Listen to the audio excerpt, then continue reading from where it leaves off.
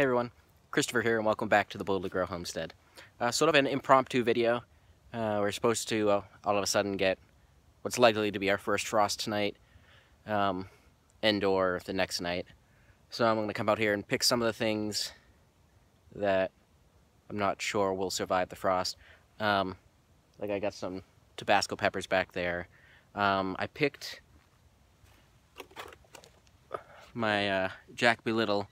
This one was ready to pick anyways. I have two more on the plant that aren't ready, but I honestly don't know if they survive frost or not. So I have to look that up before the evening gets too late. But even if they don't, I don't know if I can pick them if they're not ready. Anywho, I'm also picking the kohlrabi, which is really small, and I know they'll probably be fine in the frost, but we're having a turkey dinner this weekend, so I was gonna harvest them for it anyway, so I'm just gonna play it safe. Alright, here we go. Homesteading, the original frontier. These are the adventures of the Boldly Grow Homestead.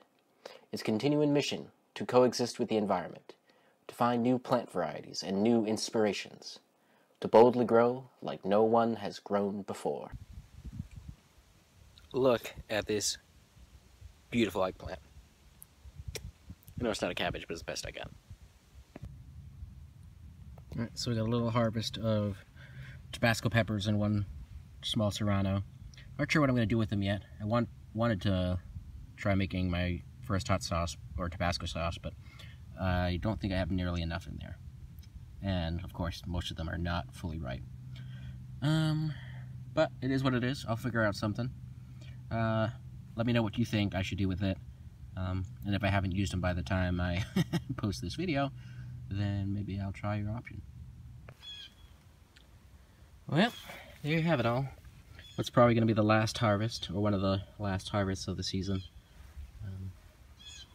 Nice little flowers. My mother has pink hair. Pink's her favorite color, so I try to appease. So yeah, I'll have a recap video coming out sometime this month or next month of the wins and successes of this year and what I learned for my first year gardening. So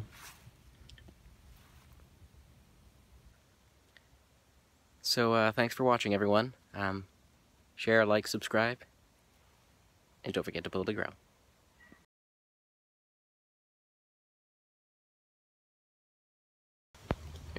Well, it's the next morning.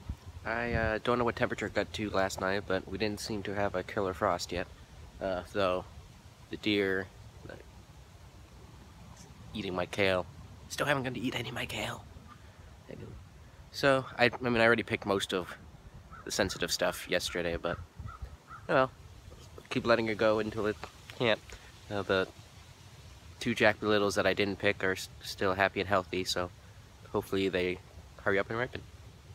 Deer even pulled some of the bean plants out of the ground. So, not that these were going to produce much more at this point anyways, but come on, give me something here.